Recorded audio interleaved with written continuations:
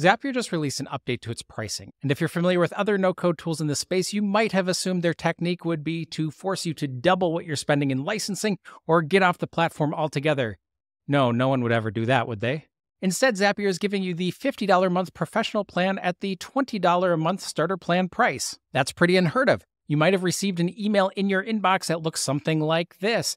You're currently on the starter plan, 3 premium apps, 15-minute Zap polling time. Now instead you get access to unlimited premium apps. You get that reduced 2-minute Zap polling time, meaning you don't have to wait as long for your data to get there. You now get access to conditional Zaps with paths and advanced Zap settings. And we can even validate this on the Wayback Machine. We had the starter plan and professional plan. You can see those 2 different price points. And all of those features that are listed here for professional, including the advanced Zap settings, and that's taking control with error ratio settings, customized polling intervals, flood protection settings, and custom error notifications.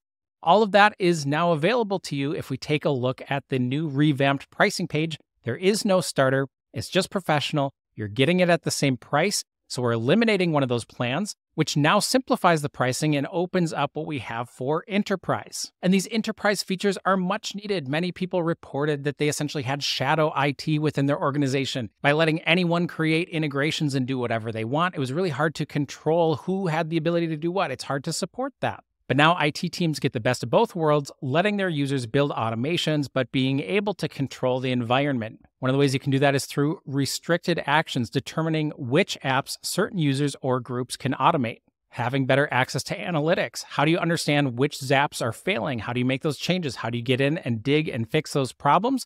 Through better understanding what's currently going on with the business. Want better observability? There's a get endpoint, which allows you to get information about the actual Zap runs themselves. You can now manage and approve requests, allowing account admins to review and approve any changes to your Zaps. Zap versioning has been around for a while, but now you have the ability to actually compare the different versions side by side. And you can get better alerting in a centralized location. Finally, there's enhanced onboarding and support options for people who are on the enterprise plan.